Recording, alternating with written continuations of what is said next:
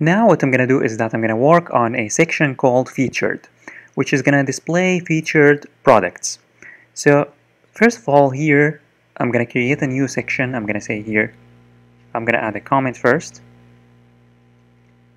and then I'm going to say featured, and then featured, and then I'm going to create a section here. I'm going to say section, and I'm going to give this section an ID, and the ID is going to be featured. And then inside that featured, we need a div. We need here to create a div, and for this div, I'm going to give it first a class called container, which is as usual. This class is going to add a padding and margin from the right and left. And I'm going to also say here text center, because I want to center the text center. But let me work on this later, because I want to show you how these classes are going to affect the design. And inside that div, first of all, I want to display here I'm going to say h3, and then I'm going to say our featured products, or just our featured. And then I'm going to display HR, which is a separator. It's just a separator. And below this, I'm going to display a paragraph. Here below this HR, I'm going to say P. And I'm going to add here some text. I'm going to say here you can check out our new products, or featured products. Featured products. Let me save and let me refresh. So if I refresh, as you can see here, it's being displayed here. But first of all, I want to display this in the middle. Therefore, I'm going to say here for this container, I'm going to say text center. Text center. And I also want to add margins from the top and from the top and bottom, and from right and left. And that can be done using the margin top 5, which is a bootstrap class, and the padding y, which is going to add a padding from the top and bottom. And also I'm going to add padding and margin to the section itself. So for the section itself, I'm going to say class, and then I'm going to say my5 and pb5. So this is a margin 5 to the top and bottom, and this is for the bottom. This is padding to the bottom. pb5, pb-5. Now let me show you the difference. As you can see, it's going to be displayed in the middle, which looks amazing. Now what I'm going to do is that I'm going to work on the featured products. So to do that, I'm going to create the products. And to create the products, we need a div. And we need to give this div a class called raw in order to create a raw that will contain several products.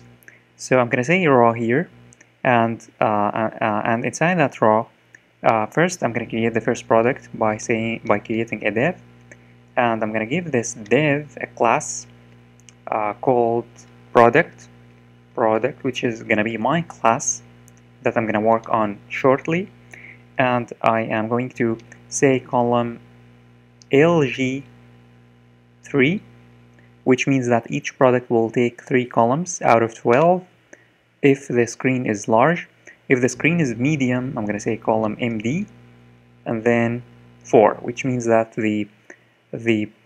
each product would take 4 columns out of 12 if the screen is medium screen sizes.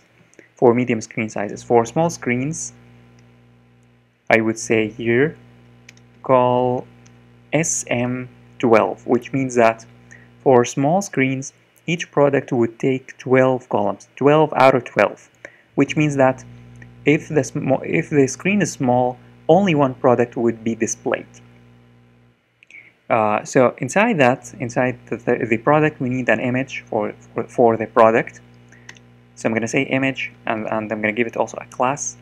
The class is the image fluid, which is a bootstrap class again, and the margin, I'm gonna give it also margin bottom 3.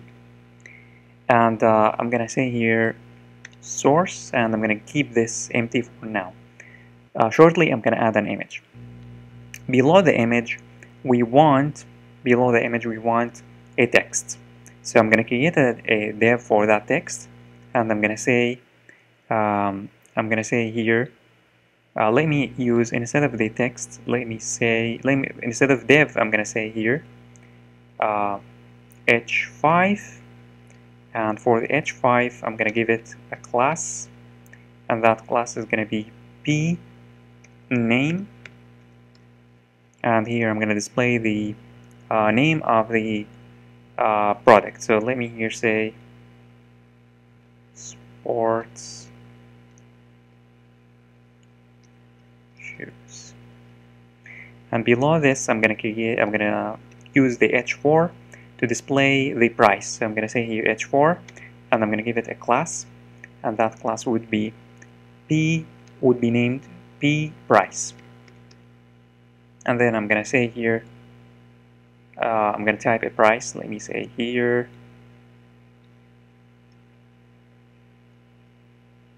this price, and below I'm gonna display a button. I'm gonna say here button. So for this button, I'm gonna say buy now, and I'm gonna also give it a class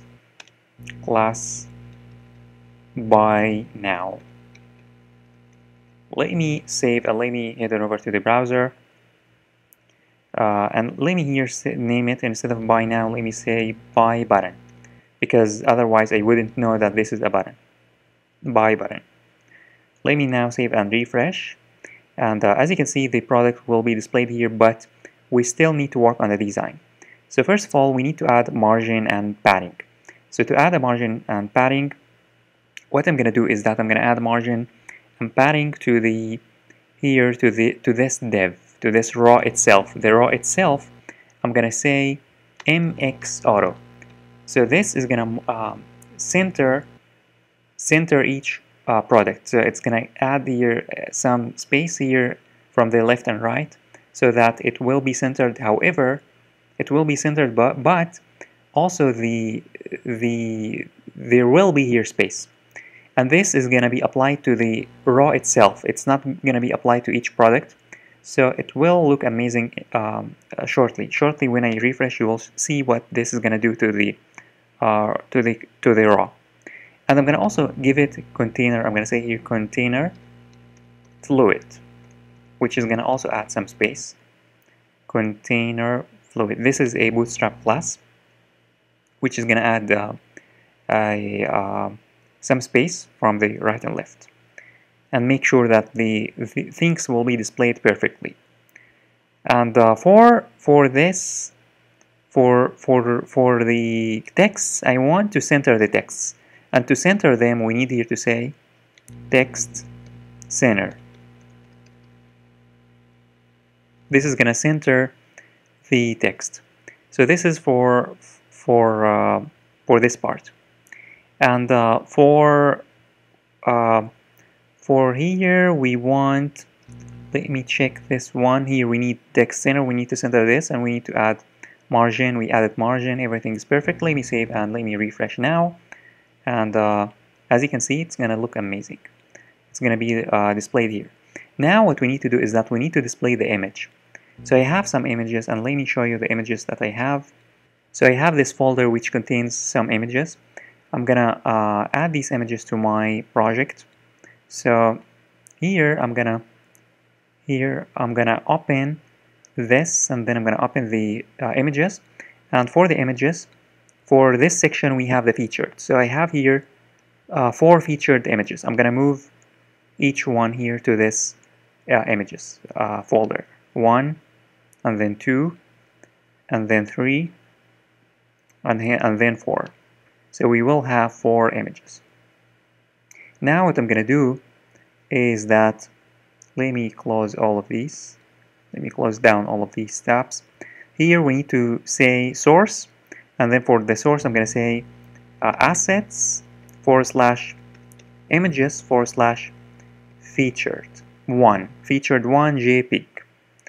Let me now save, and let's head on over to the browser to test. So as you can see, it's going to look amazing. Now we have only one product, but we want to create here 3 other products. So to do this, we don't need to do anything special. All we need to do is that we need to copy this part and paste it 4 times, paste it 3 times because we already have one. However, I'm gonna here, before I do this, I'm gonna display here some stars.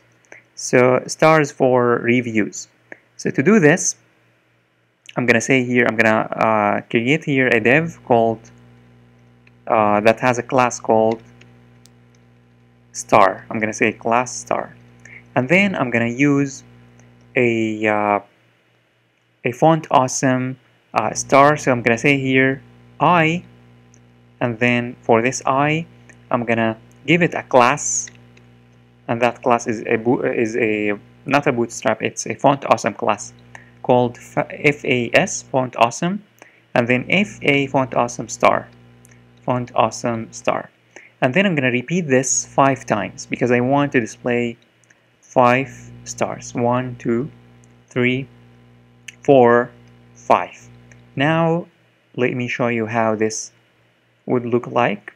As you can see, we have here 1, 2, 3, 4, 5 stars, which looks amazing. So this is for this section. Finally, I'm gonna repeat these 4 times, and then I'm gonna work on the design. So in order to repeat these, we just need to copy this part. We need to start copying from here. So from here, I'm gonna copy from here, and then I'm gonna paste this 1, 2, and 3, and I'm gonna change the images. So the first image is featured 1, the second image is featured 2, and the third image is featured 3, and the last image is featured 4. Let me now save and let me refresh. And as you can see, we will have 1, 2, 3, 4, and they look amazing. Now I'm gonna work on the design. So I'm gonna head on over to CSS. Let me open up CSS. And in CSS now, we need to start working on the design. So remember, we have a class called container. We have a class called product. Remember, we have here a class called product. This product. So we need to work on this. This product is the div that contains the complete product. So here at the bottom, I'm gonna here add a comment, and then I'm gonna say product. So for the product section, I'm gonna say here dot product, and then first I'm gonna give this product a cursor. I'm gonna say cursor pointer, which is gonna make this pointer, which is gonna make the item clickable. Cursor pointer will make this icon clickable. Whenever you hover over it, it's gonna be clickable.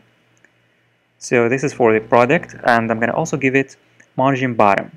So I'm gonna add here some margin because I want this margin for the in order not to interfere with the next section. So I'm gonna say margin bottom to rim, and then I'm gonna work on the image. I'm gonna say product image, and the image, I'm gonna give this image a transition of 0.3 seconds all. And upon hovering on the image, I'm gonna say here product, and then hover. If I hover over the product, I'm gonna change the opacity of the image. So I'm gonna say image, I'm gonna say product hover, which means that if I hover over the product here, the image will have a different opacity. I'm gonna say here opacity, and the opacity is gonna be 0.7. Let me save and let me now head on over to the browser and refresh. And if I hover, as you can see, the opacity will be 0.7, which looks amazing.